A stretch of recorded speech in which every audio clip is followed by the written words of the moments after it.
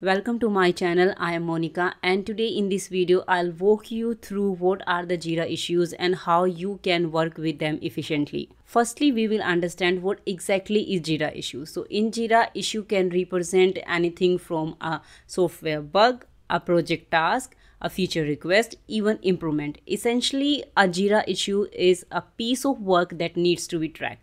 Let's start by creating a new issue. This is my Jira Cloud instance, and now we will start to create an issue. There are the two ways to create the issue. First of all, you will go and hit the create button. You will choose a project. You will choose a issue type, write summary, description, and the other details that needs to be filled.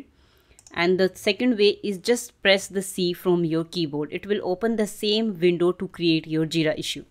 We will select a project. We will select a issue type. I'm gonna to create the task. I will write, this is my task for recording a video, and I can choose the component, but I don't want. And this is the description. This is my script description. I can choose the assignee assigned to me. I can select the priority. Okay, it's the low. I can select the labels. Could be a sample space, and I can choose the information about the target version. If I want like this, I can fill the details when I am creating the issue. And after, when you have filled all the necessary information, just click on the create button. Your issue is now a part of your development project. Here I am using the development project. Now this issue will appear in the backlog. When you will go to the backlog, then here you will find this issue. This is my task for recording a video. This is how you can create the issues in your project. This issue can be in your backlog, or this issue can be on your active sprint as well, depend on your project setting.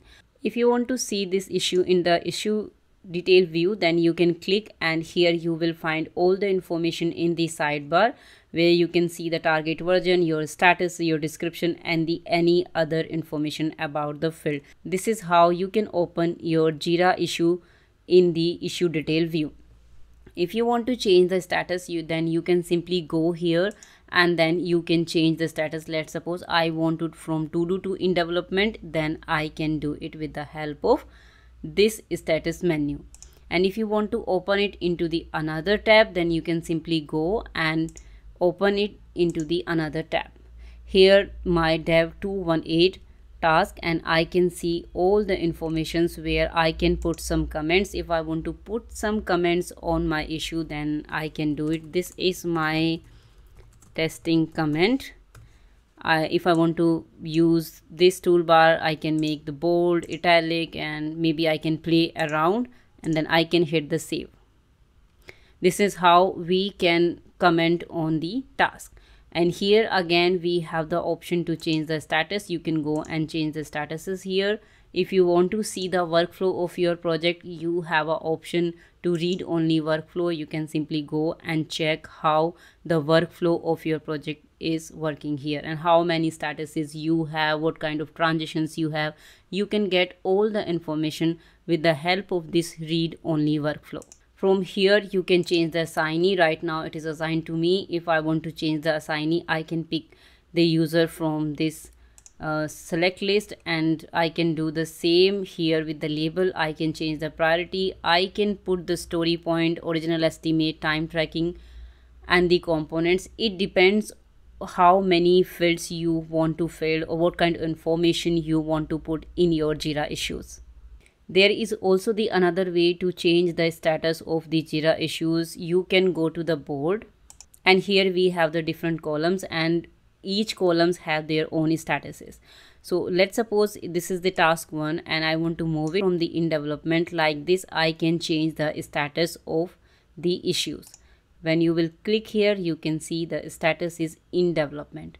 And if you will move this to the in QA, the status will change, and when you will click and see, the status is in QA right now. So this is how you can also change the status by dragging and dropping your issues into the column of the board. It doesn't matter you have a Kanban board or you have a Scrum board, the process is same. You can simply drag and drop the tickets into the different columns and the status will map accordingly. One thing that I want to explain here, at the time of issue creating, you can see we have the drop down of the issue type. Right now I have lot of issue types. Maybe in your project you have story, task, epic or any other issue type. It completely depends on your project setting or your project requirements. I will cover these issue types in my another video where I will describe about the issue types more. Thanks for watching this video, and if you found this video helpful, be sure to like, share and subscribe.